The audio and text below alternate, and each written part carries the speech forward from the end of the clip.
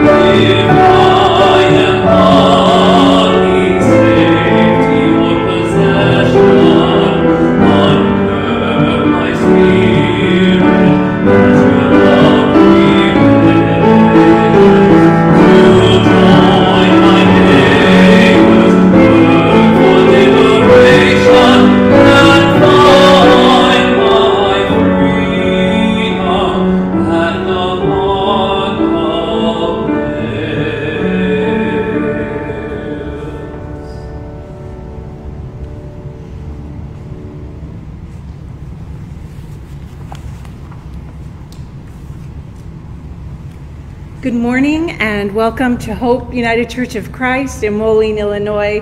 We are so glad you have joined us for worship this morning. It is good to be back after a week off. My family and I are grateful for the time away. Thank you to the good Reverend Carol Holtz-Martin for covering our worship last week, for offering the word, and with all the beauty with which you do that. Thank you, Carol, and thank you, Lisa and Ben, for holding down the fort also here in church last Sunday while we were gone. Please make sure you join us for our Zoom coffee hour following worship today at 11 o'clock. The link is on our Facebook page. Come on anytime between 11 and 12. Someone's going to be on. You can talk and chat and catch up. So, really wonderful, happy announcement this morning. If you got your newsletter, you may have already read it, but just to make this proclamation clear, the Hope United Church of Christ in Moline, Illinois is an open and affirming congregation of the United Church of Christ.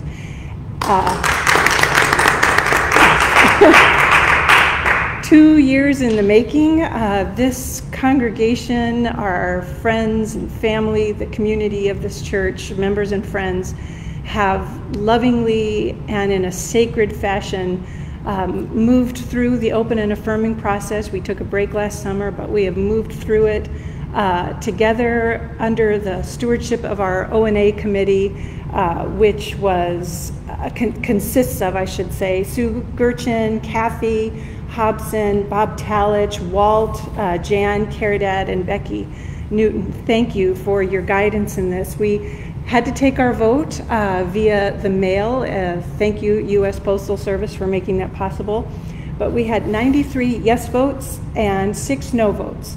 So we will celebrate this wonderful milestone when we are together in person and able to do so. But for now, we rejoice and we celebrate virtually, and we live out this open and affirming covenant in new ways. In fact, let me read that covenant to you real quick. Here is our open and affirming covenant that was approved in this congregation. Hope United Church of Christ invites and welcomes into our faith community persons of every ability, age, race, nationality, economic and social status, faith background, marital standing, family structure, gender, sexual orientation, gender identity, and expression. We commit ourselves to the ongoing work of being an open and affirming and O&A congregation, one that lives out the belief that God is still speaking. With God's grace, we journey together in Christian faith. May it be so. Thank you again for your confidence, for the work of our committee, and for listening to how God is speaking within your heart. We have a quiet week ahead. We have our lectionary Bible study on Tuesday, which you can log in on Zoom. And we'll also have, as long as we don't get too large, we'll also be holding that in person too. So if you don't have access to Zoom and you'd like to join us in the sanctuary, we'll be all spread out for a hybrid Zoom lectionary in-person Bible study. And then of course the quiet table contemplative service Thursday night. So we are glad you are here. No matter who you are or where you are on life's journey, you are welcome at Hope United Church of Christ. And as we are here today, thank you, Facebook, thank you to the technology gurus who make it possible. It's our special time together to shut out the noise of the world, to just listen to how God is speaking to you in this time together, a time we devote to the holy. So breathe. Just breathe. Find that center, find our core.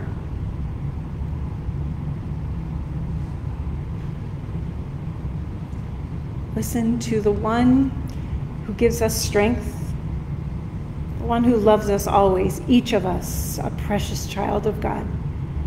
This is the day the Lord has made. Let us rejoice and be glad in it. And come, let us worship.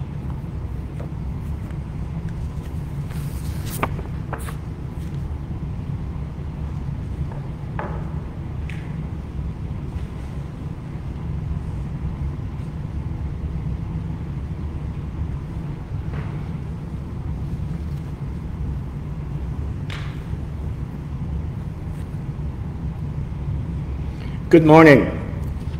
Please join with me in the call to worship. Come with joy and gladness to praise and honor God. Come to the refreshing waters that God provides. God is gracious and merciful and full of compassion. All creation joins us in giving thanks. Give ear, all people, to the law of God. Give thanks for all the guidance God gives us.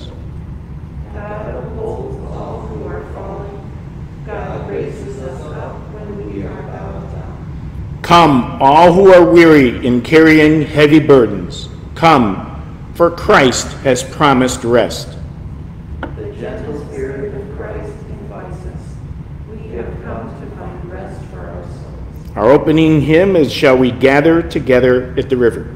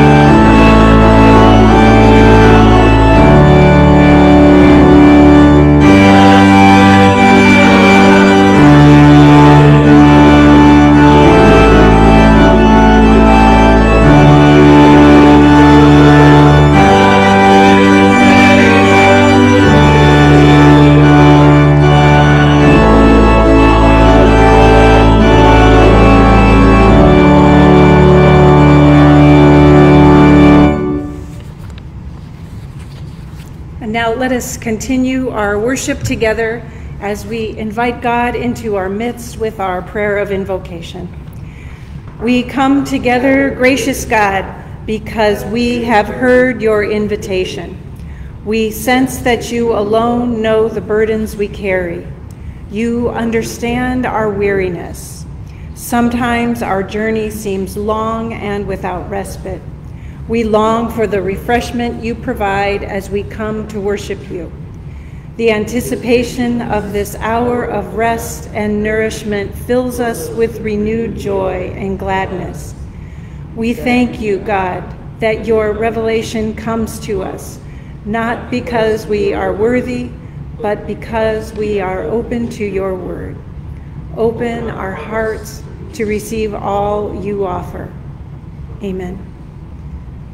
As we pray that God opens our hearts, we must acknowledge on that journey, we must acknowledge the ways we have knowingly and unknowingly separated ourselves from God's will for us, from God's good intention with our creation.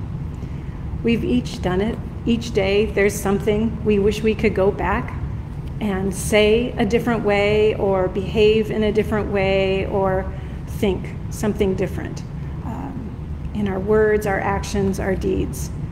God gives us this opportunity. God gives us the grace. God grants us the mercy of repentance. So let us take a moment, just first in silence and then together, to offer our prayer of confession.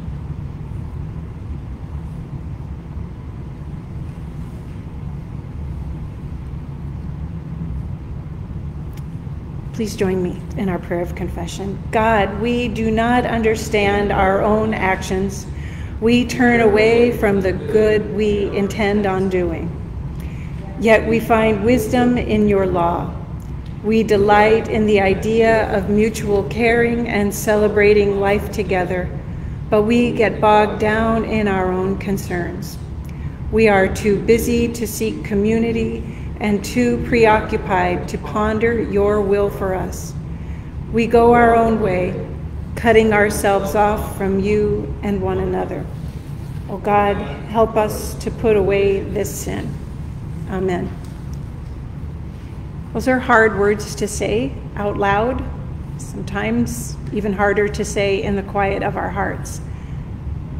But know this, be assured of this, as I stand before the cross that assures us of this, of God's love, God's mercy, God's unending hope for us, that we are forgiven. We are created in the image of God, and we are blessed with the capacity to reflect God's will in our daily lives. God cares for us and invests us with responsibility. Thus, God honors us with the high expectations and confidence in our willingness to seek out life's best for all people, all of God's creation. We are loved, we are forgiven, and our baptism is renewed. Thanks be to God. Let us offer one another that peace that Christ has given us, and the hope, the love that we see reflected in the cross. May the peace of Christ be with you all. Peace be with you. And as you wish each other peace online as well.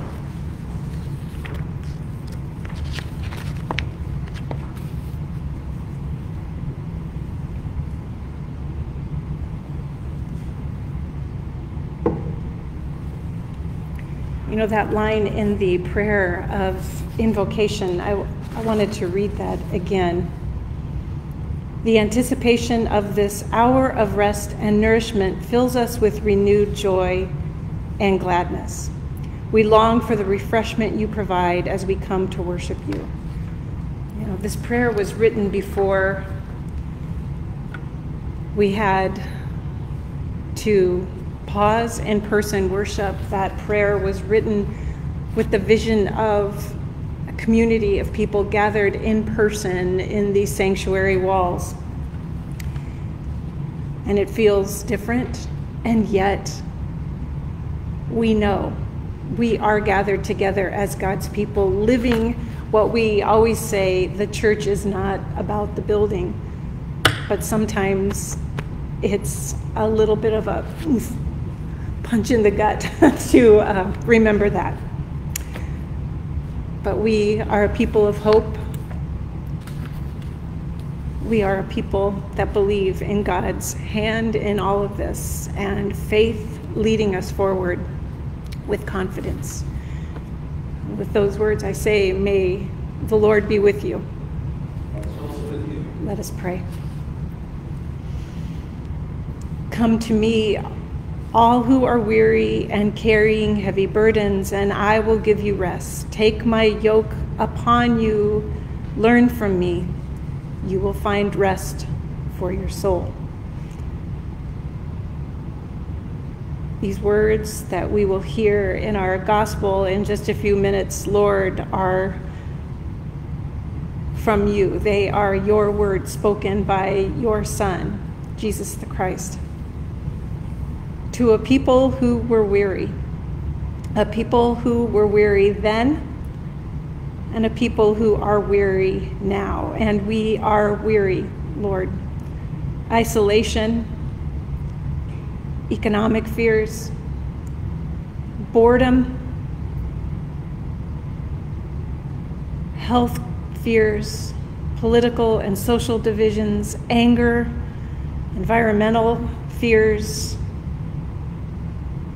and learning and understanding and being held accountable in discussions around racial injustice and equality.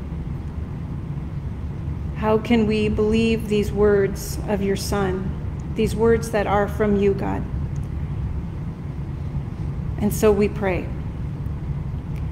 We pray, God, that you give us the courage to trust this profound and merciful invitation.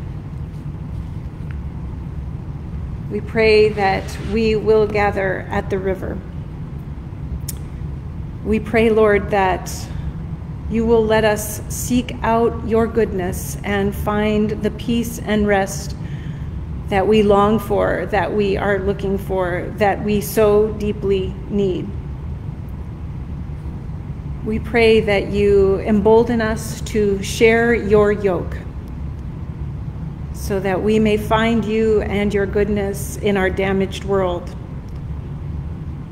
Because as we share our burdens, we are able to lift our eyes, stand up straighter, look up and see and know your grace and your healing love, God. Because it is your grace and your healing that empower us to share your yoke with others. Let the healing begin, O holy and loving God. And let it begin within each of us, each one of us, so that we may bring your healing love and mercy to all your creation. We ask your blessings and healing touch be felt and known to Nancy as she navigates this new and frightening health challenge in her life. Keep her rested, Lord, because it is in this rest that her body will heal. Bless and strengthen her family as they support and care for her and love her. Her daughter and her grandchildren and beloved sisters need your healing hand upon them as well. We pray today again for all those who continue to struggle with this pandemic, all essential workers, all those who are sick, those who have died, and those who have lost loved ones to this virus. And we pray also today for those who resist what we know helps alleviate this pandemic. Let us grow in the love that opens our eyes to empathy and understanding, that enables us to think about the needs and the concerns of others, so that our own behaviors can change to help them live longer and healthier lives. We pray that you hear our prayers this morning, that we lift to you and to each other as we type them in, so that our community of faith can pray for each other.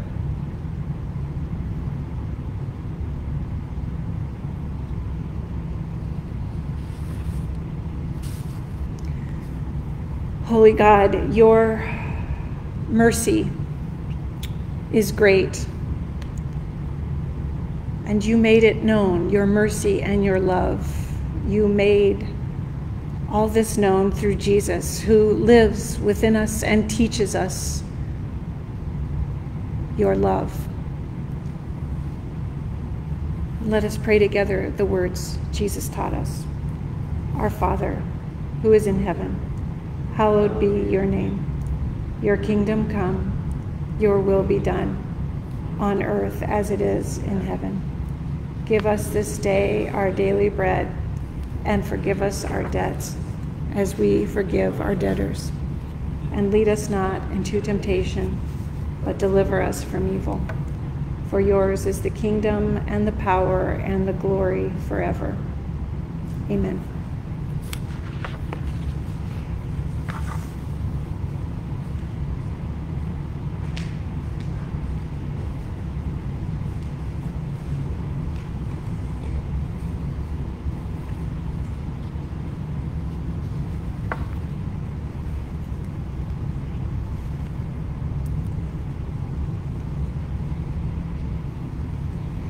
The Hebrew scripture lesson today comes from Genesis, chapter 24, verses 34 to 38, 42 to 49, and 58 to 67. So he said, I am Abraham's servant. The Lord has greatly blessed my master, and he has become wealthy. He has given him flocks and herds, silver and gold, male and female slaves, camels and donkeys. And Sarah, my master's wife, bore a son to my master when she was old, and he has given him all that he has. My master made me swear, saying, You shall not take a wife from my son and the daughters of the Canaanites in whose land I live, but you shall go to my father's house, to my kindred, and get a wife for my son. I came today to the spring and said, O Lord, the God of my master Abraham, if now you will only make successful the way that I am going. I am standing here by the spring of water. Let the young woman who comes out to draw, to whom I shall say, Please give me a little water from your jar to drink, and who will say to me, Drink, and I will draw for your camels also. Let her be the woman whom the Lord has appointed for my master's son. Before I had finished speaking in my heart, there was Rebekah coming out with her water jar on her shoulder, and she went down to the spring and drew. I said to her, Please let me drink. She quickly let down her jar from the shoulder and said, Drink, and I will also water your camels. So I drank, and she also watered my camels. Then I asked her, Whose daughter are you? She said, The daughter of Bethuel, Nahor's son, whom Micah has borne to me. So I put the ring on her nose and the bracelets on her arms. Then I bowed my head and worshipped to the Lord and blessed the Lord, the God of my master Abraham, who had led me by the right way to obtain the daughter of my master's kinsman for his son. Now then, if you will deal loyally and truly with my master, tell me. And if not, tell me, so that I may turn either to the right hand or to the left. And they called Rebekah and said to her, Will you go with this man? She said, I will. So they sent away their sister Rebekah and her nurse along with Abraham's servant and his men. And they blessed Rebekah and said to her, May you, our sister, become thousands of myriads. May your offspring gain possession of the gates of their foes. Then Rebekah and her maids rose up, mounted the camels, and followed the man. Thus the servant took Rebekah and went his way. Now Isaac had come from Beer-lahai and was settled in Negev. Isaac went out in the evening to walk in the field, and looking up he saw camels coming. And Rebekah looked up, and when she saw Isaac, she slipped quickly from her camel and said to the servant, Who is the man over there? walking in the field to meet us. The servant said, "It is my master." She took her veil and covered herself, and the servant told Isaac all the things that he had done. Then Isaac brought her into his mother Sarah's tent. He took Rebekah, and she became his wife, and he loved her. So Isaac was comforted after his mother's death. The New Testament today comes from Matthew chapter 11, verses 16 to 19, and verses 25 to 30. But to what will I compare this generation? It's like children sitting in the marketplace and calling to one another. We played the flute for you, and you did not dance. We wailed, and you did not mourn. For John came neither eating nor drinking, and they say he has a demon. The Son of Man came eating and drinking, and they say, look, a glutton and a drunkard, a friend of tax collectors and sinners. Yet wisdom is vindicated by her deeds.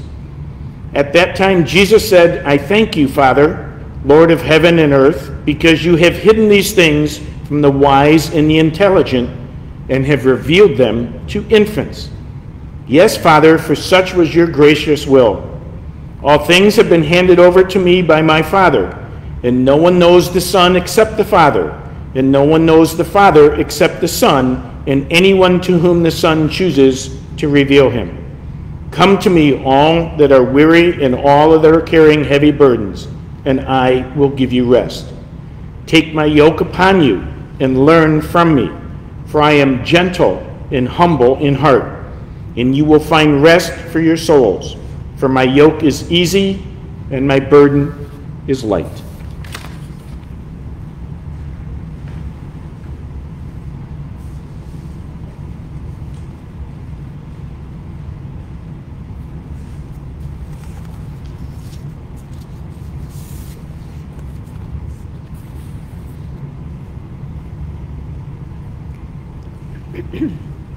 I forgot to mention at the start of worship, today is Communion Sunday. We will be celebrating the sacrament of Holy Communion in all of our distinct locations together this morning. So please make sure you have your elements that represent for you the bread and the cup.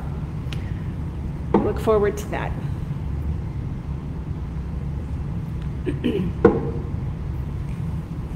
Each day brings new headlines that I would like to avoid listening to or reading, and I'm not going to list them all right now. You know them as well as I do.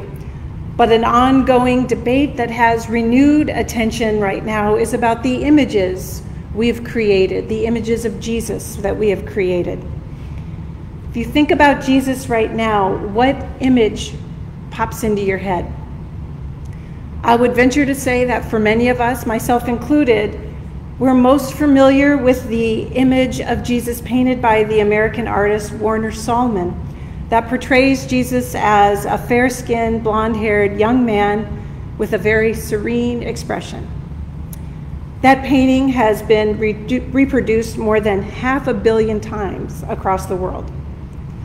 And of course, who can forget Jesus Christ Superstar, where we had serious hippie Jesus, or Godspell, my favorite, with the clowny, funny hippie Jesus. We're particular about Jesus. We all have an image of him implanted within us. Maybe it's influenced by our old Bible storybooks or a film, which is the nexus of the debate about his appearance. Why aren't more accurate depictions of Jesus more common?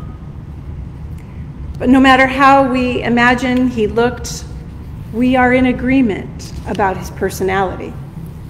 We're all pretty sure he was kind and patient, funny, welcoming, and understanding.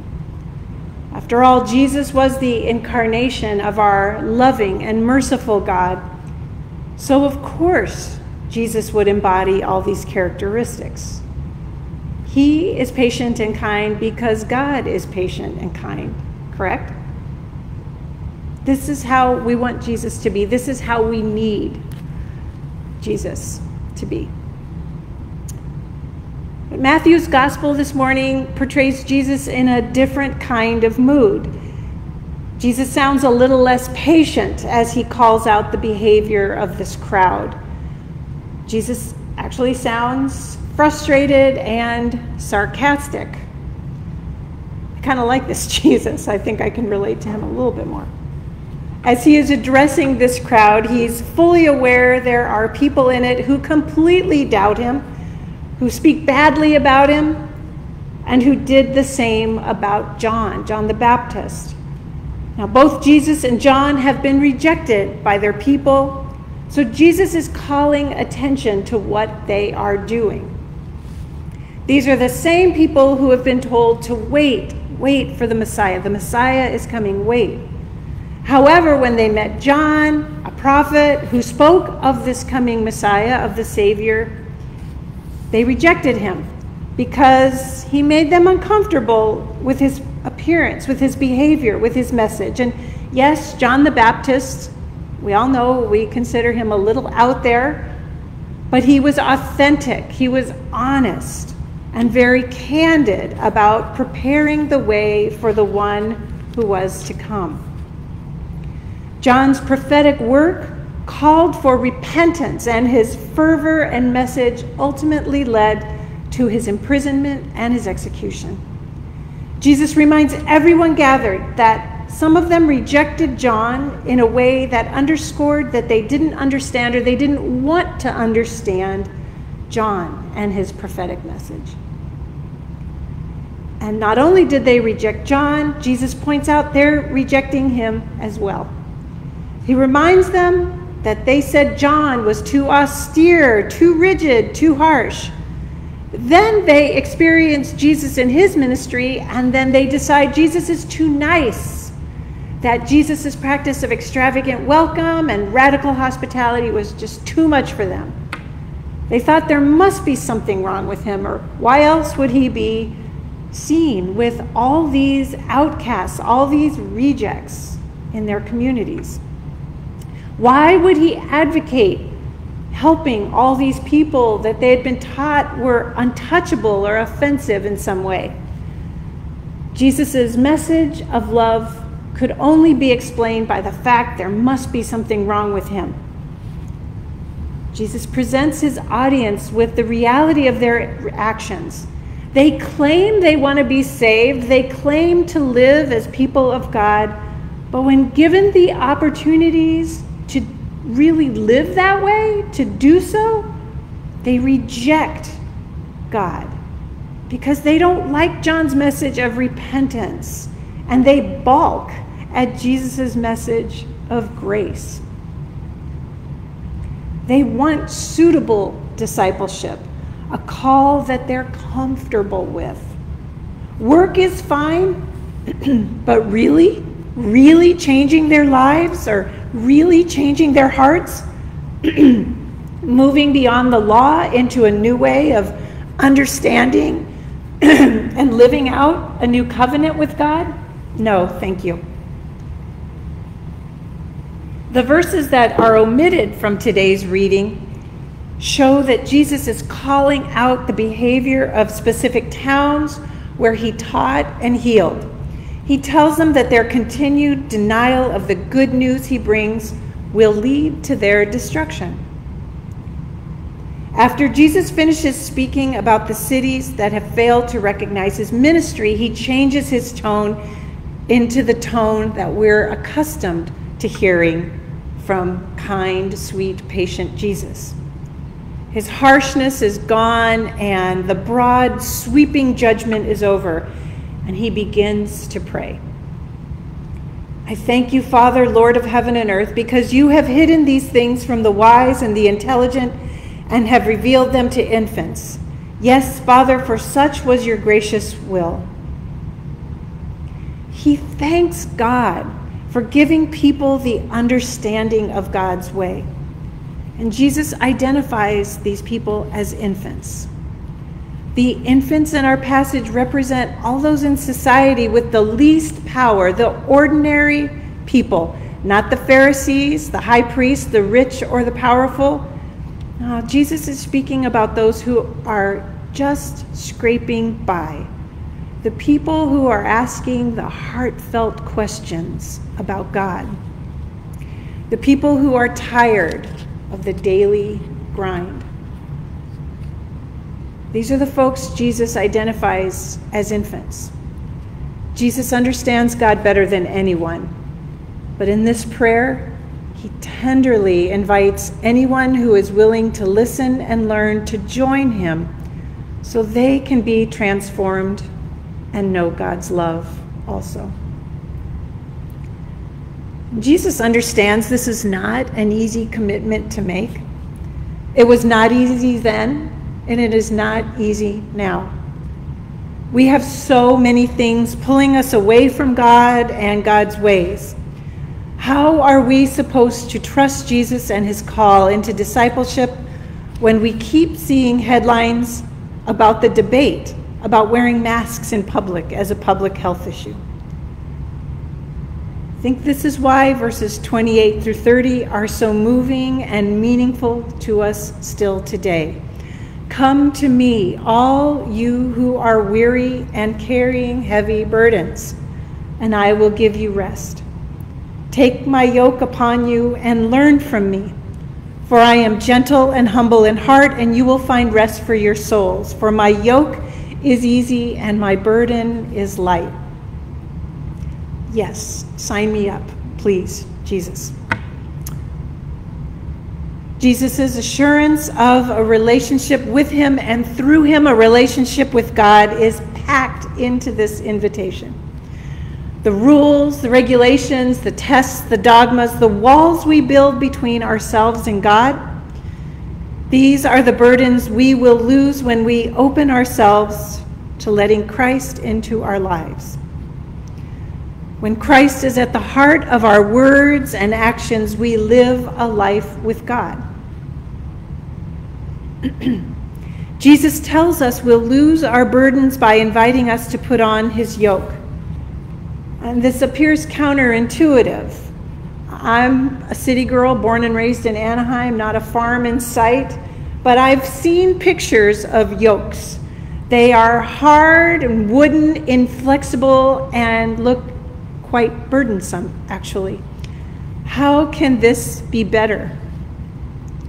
But here's the thing. Every picture of a yoke I have ever seen has space in it for two creatures.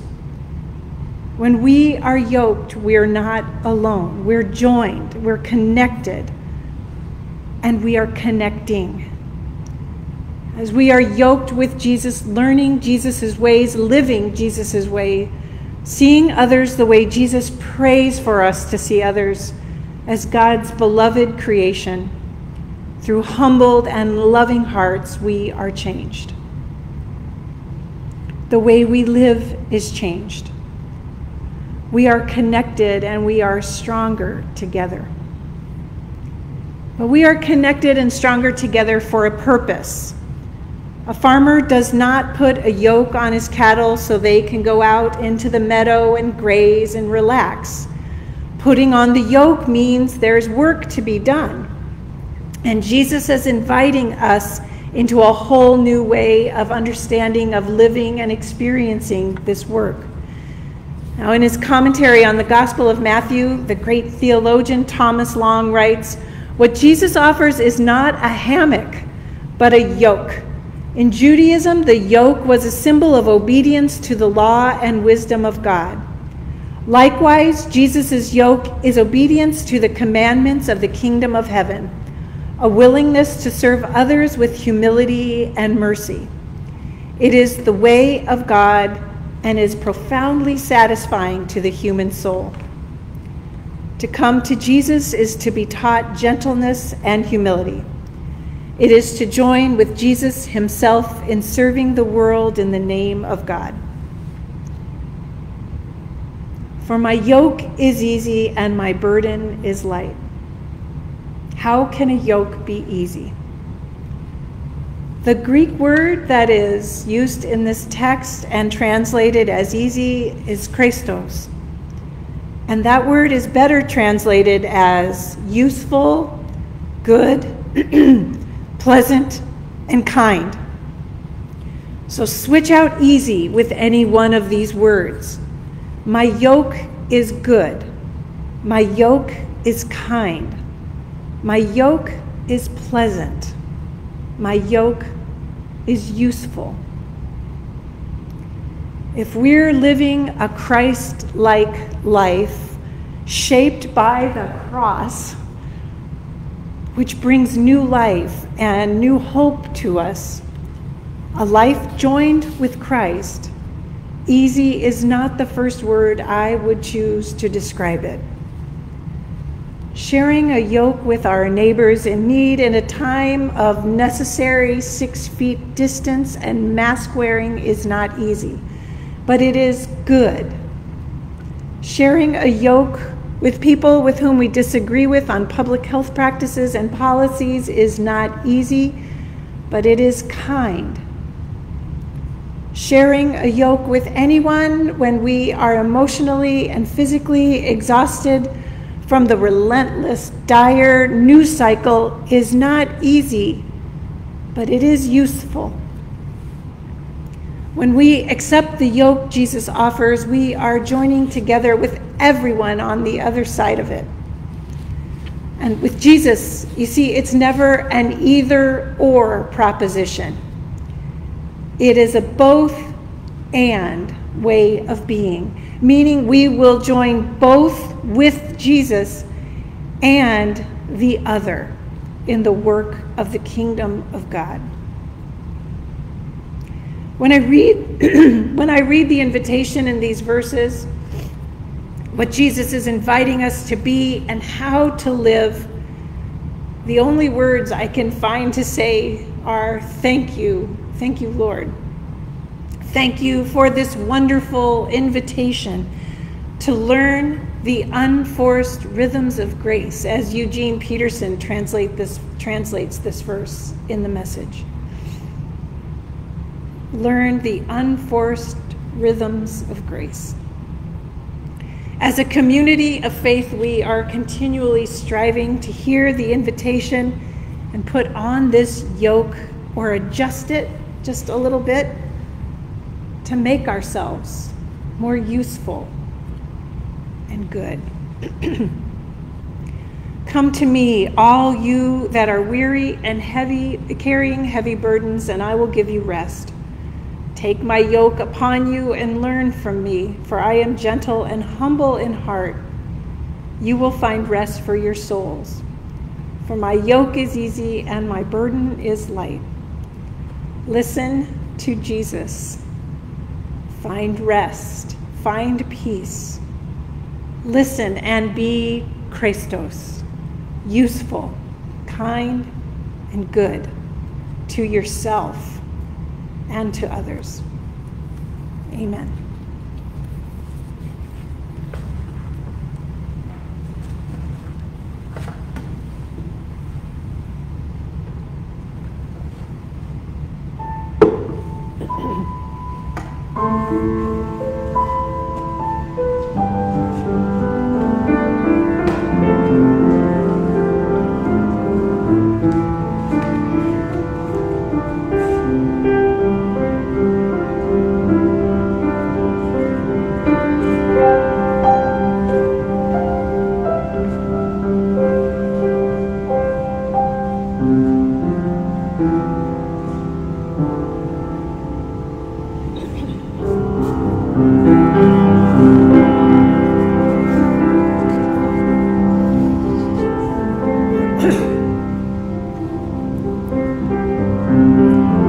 Open ourselves to understanding how God is calling us to be in this world. We consider how we are joined, how we are yoked with Christ in the work of building the kingdom of God, the kingdom, beloved community. God has greatly blessed us with many kinds of wealth, many gifts. Let our joy and gladness overflow as we express gratitude to God with the many ways we give our offerings. If anyone would like to join me today and Care for Creation in our Mayor's I Clean Moline program. At 2 o'clock, we're meeting on the west end of Culver's, and we'll be working on 38th Avenue. And the mayor provides all the bags and gloves, and we will be socially distanced. It's just one way we share our gifts. As we support the ministries of this church and work in our community, let us consider those whose lives are grievously burdened, reaching out to them in practical acts of mercy. We thank you for your gifts, of your tithes, your offerings, and your continued prayers and support of the ministries and the mission of Hope United Church of Christ.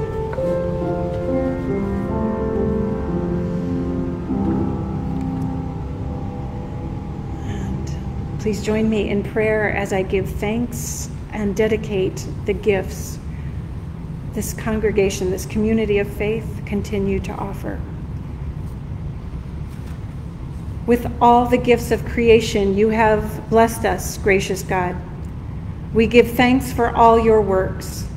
Gratitude is our first impulse for giving. Accept our grateful hearts along with our gifts. And we ask for wisdom as our church determines priorities for the use of all of our resources and stewardship of your gifts. May we be as concerned about outreach and mission as we are about programs and things for ourselves. As you are faithful to us, O God, may we be faithful in all things, seeking always to live by your gracious will. Amen. And now we join together in blessing and sharing the sacrament of Holy Communion. So I hope you have your bread and your cup, whatever elements symbolize the bread and the cup for you. May God be with you. And also with you. Lift up your hearts. We lift them up to God. Let us give thanks to God Most High. It is right to give God thanks and praise. Holy God, we praise and bless you for creation and for your abiding love, which brings us close to you, the source of all blessing. We thank you for creating us in your own image, for forgiving us when we act as though you have no claim on us, and for keeping us in your steadfast care. We rejoice in Jesus Christ, who shared the joys and sorrows of life as we know it. And we remember Christ's death, and we celebrate Christ's resurrection, and as your church, we anticipate Christ's return. We take courage from your Holy Spirit, and we offer you our praise for our sisters, our brothers, and siblings of faith in every age who stand as witnesses to your love and justice. Together with one voice and with all the company of heaven, we glorify you as we say, Holy, holy, holy God of love and majesty. The whole universe speaks of your glory, O God Most High. Blessed is the one who comes in the name of our God. Hosanna in the highest. And we remember on that night of feasting and then betrayal and desertion, Jesus took bread, gave you thanks, and broke the bread, and then gave it to his disciples, saying, "This is my body broken for you. Do this in remembrance of me." Following the meal, he took the cup and said, as he lifted it, "This is the new covenant in my blood. Do this as often as you drink it in remembrance of me." By eating this bread and drinking this cup, we proclaim Christ's death, celebrate Christ's resurrection, and await Christ's return to us. Let us pray. Gracious God, by your Holy Spirit, bless these gifts of bread and cup, each unique in their composition, each unique in their location, as we are gathered virtually this morning. Bless us, anoint these gifts, and bless us as we receive the bread and the cup, that we will offer you our faith and praise and that we will be united with Christ and with one another. Through this table of fellowship, make us the body of Christ, and may your Spirit strengthen us when we feel weak, warm us when we are cold-hearted, bend us when we are stubborn, and move us when we are uncaring. Guide us always in the way of your love. May we continue to be faithful in all things, and as we eat and drink, may the elements be symbols that remind us of who we are and whose we are. We ask all this in the name of the one who extends the invitation to us, Jesus the Christ. Amen. Through this broken bread, we each participate in the new life Christ brings. And through this cup of blessing, we participate, and we are invited into covenant with God and one another. This is an open table. This is a table not of the church, but of Jesus Christ. It is made ready for those who love him and those who want to love him more. All are welcome. Come to this table because it is Jesus the Christ who invites you. It is his will that those who want him should meet him here. Please join in this feast in the spirit of joy and gratitude. These are the gifts of God for the people of God. Come, for all things are ready.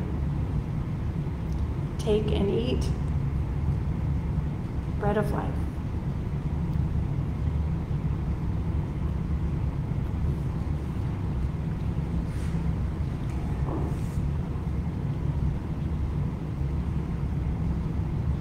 Take and drink this cup of blessing.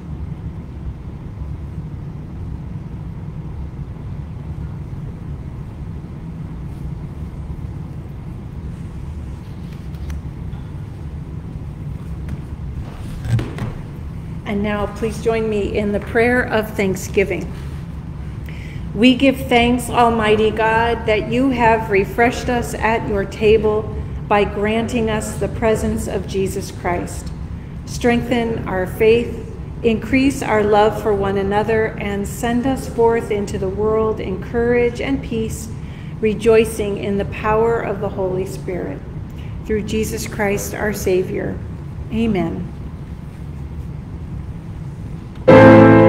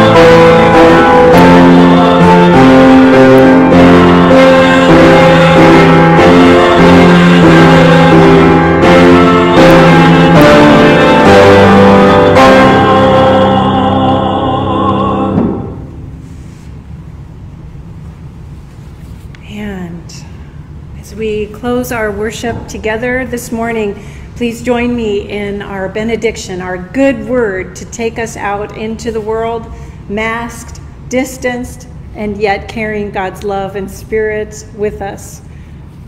Carry with you your innermost selves. Delight in God's law. Meditate day by day on God's purpose for your lives. We rejoice that God dwells with us every day. We want to know and do God's will for us. We encounter God in unexpected places. God surprises us in the life and witness of people.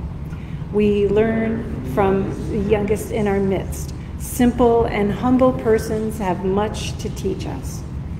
Take Christ's yoke upon you, for that yoke is easy. It imparts confidence that lightens our burdens. We will find rest and renewal through Christ. We seek to express the same humility and greatness. Go, friends, in peace, beloved of God, to love others, to do, to live, to be yoked on this journey together and with the one who strengthens and empowers us. Through God our Creator, Jesus Christ our Redeemer, and the Holy Spirit who empowers us and keeps pushing us forward. Go in peace to love and serve our God. Amen. See you at coffee hour.